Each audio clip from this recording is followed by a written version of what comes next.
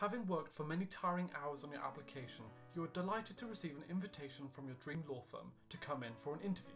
However, this delight is quickly followed by a sinking feeling in your stomach as your anxiety begins to mount. Fortunately, there are proven methods to increase your confidence and show the legal recruiters how impressive you are. Hi friends, welcome back to the channel. If you're new here, my name is Gareth, and on this channel we discuss the strategies and tools that help us to successfully navigate our law degree. Now today I want to talk about law interviews, and I want to show you the techniques that I use to ensure that I thrived and didn't simply fall flat on my face.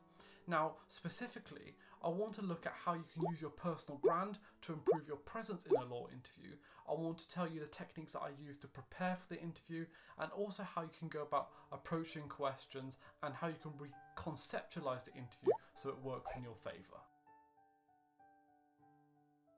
The typical piece of advice that you're given as a law student when it comes to your interviews is that you must stand out and be unique. But how can you actually do this without making a complete fool of yourself? I believe what this advice really means is to build a personal brand and allow that to shine within your interview. The good thing about framing the advice in this way is that it makes standing out and being unique an ongoing process which you think about and build well in advance of the day of your interview. In other words, instead of just rocking up to your interview and trying to think of some quirky way to make an impact, such as, oh, I'm going to show this interviewer a magic trick which I think is cool, which is one strange thought that I had when it came to approaching one of my first 1 or 2 interviews at a law firm.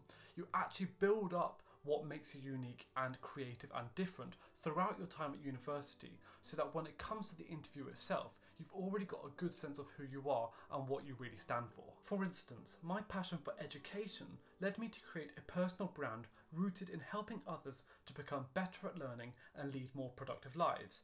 In my free time, I created an online language school in Spain, I volunteered at local schools, and I created the Digestible Notes website. It was a process which I went through which subsequently enabled me to stand out and be unique at interview and secure offers from some of the best and most prestigious law firms in the world.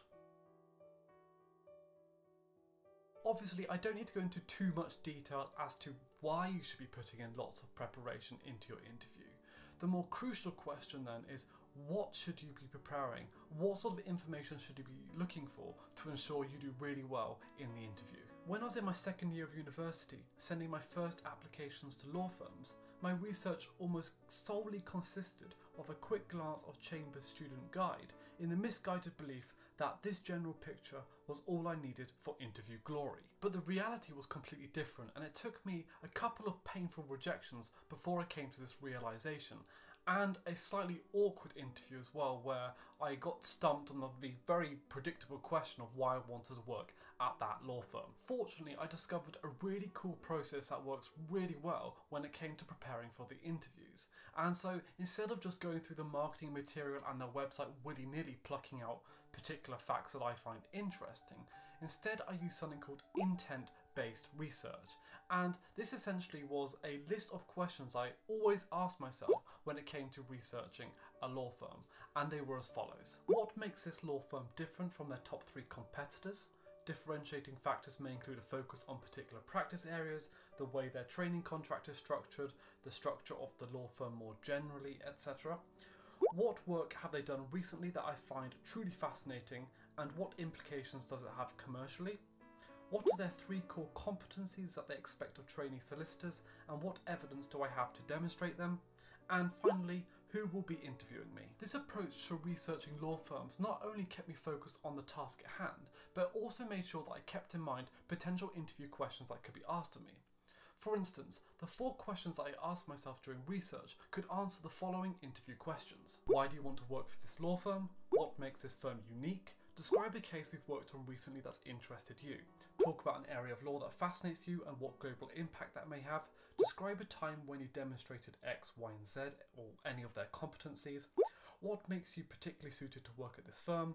Why are you different from other candidates? And much, much more. Not only this, but I found that the final question that I asked myself about trying to find out who the interviewer could be allowed me to get a step ahead of everyone else when it comes to the interview, and I always found this information wasn't too tricky to find, and by finding it I could learn a little bit about them so I'm not so nervous when it comes to the interview, and I've also got potential background information about the recruiter that I could thread into my interview answers. Research has indicated that demonstrating similarities with the interviewer gives you a much higher chance of success. So by putting in the work beforehand to find out who could be asking your interview questions, you're giving yourself a much better chance of succeeding and getting that job.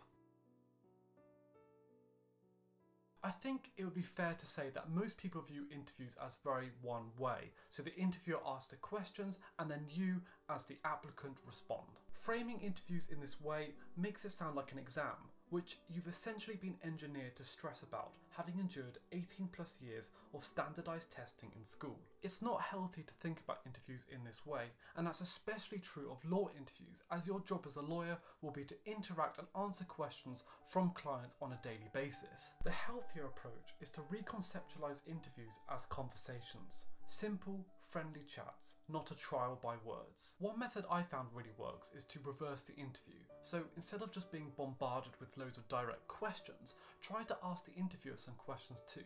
Try to get them to open up about the firm and their own thoughts and feelings. If you can get engaged in like a nice general chit chat about the law firm, about the life of a lawyer and who you are as well, then you can start to feel the tension drop, and it just shows that you're very confident with speaking to colleagues and clients, and you're going to come across a lot better for it. When it comes to answering the questions themselves, the standard advice is to follow the STAR method. So you explain the situation, you give them the task that you had to do, you show them the action that you took, and then the result that happened from that action. Now, on the one hand, this is a great way to avoid waffle and to very clearly and concisely structure how you approach a particular situation. However, there's also a major downside to this too, as I shall now explain. The downside of the STAR method is that it sucks the personality out of your responses and you lose your personal story. At the end of the day, humans are sold on emotions, so if you fail to show your real self when answering a question and get too caught up in what you are saying rather than how and why you are saying it, you are missing out on a big part of your selling potential. Again, I have a solution to this: the superstar method. The superstar method is very similar to the STAR method, except for you become the superstar in your particular story. You're building authenticity and building a compelling narrative that guides the interviewer from one point to the next in a very truthful and very convincing way. Now, I'm not too sure whether I explained that very well, so let's look at an example. So for instance, let's say that you're asked by the interviewer to show or explain a situation where you displayed leadership. Now, using the STAR method, it would look a little bit like this. Situation: I was a committee member for the University Law Society. Task: to plan the annual law ball. Action: I had to arrange the venue, organise the catering and market the event. Result: the law ball was a great success and everyone was happy. This really isn't great. The answer is quite blocky and you never really get into the flow of the answer, and neither does the recruiter. You see, you're going from the situation to the task to the action and then the result in isolation. They never really flow into a compelling story.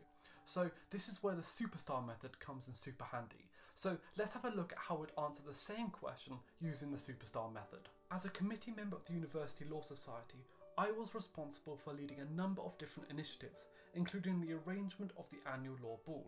Given the fact that the Law Society is the largest society at my university, coordinating the event involved a number of weeks of preparation and diligent teamwork with the other committee members.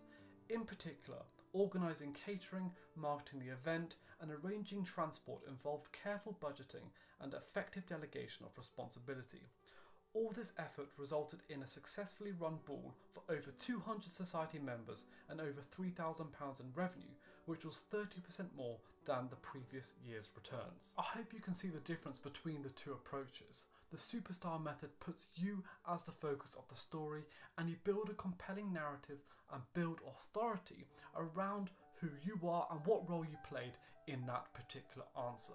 So you're demonstrating leadership in this example by putting yourself as the focus of the story and taking the recruiter or the interviewer from the S, the situation, all the way through to the result in a nice, coherent, seamless manner. The final tip I shall leave you with is a simple one.